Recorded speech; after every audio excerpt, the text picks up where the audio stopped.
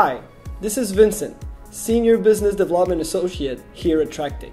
Today, we're going to talk about the different technology available for your guard tour patrolling system.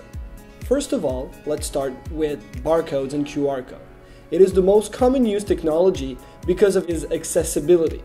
You can easily purchase barcodes on website.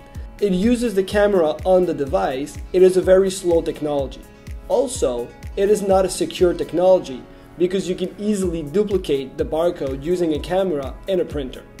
Then you have Rfid, which stands for Radio Frequency Identification. It uses proprietary device to scan the microchip.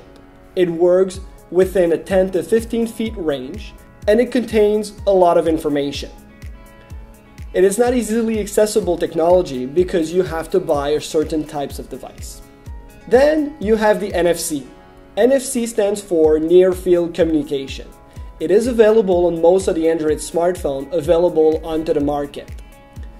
You will scan an NFC chip that you'll be placing around your facility. It is a very fast technology and can contain a lot of information.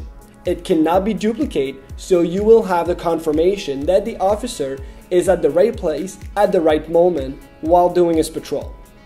Here at TrackTik, we are one of the pioneer companies using NFC within their guard tour and patrolling functionality.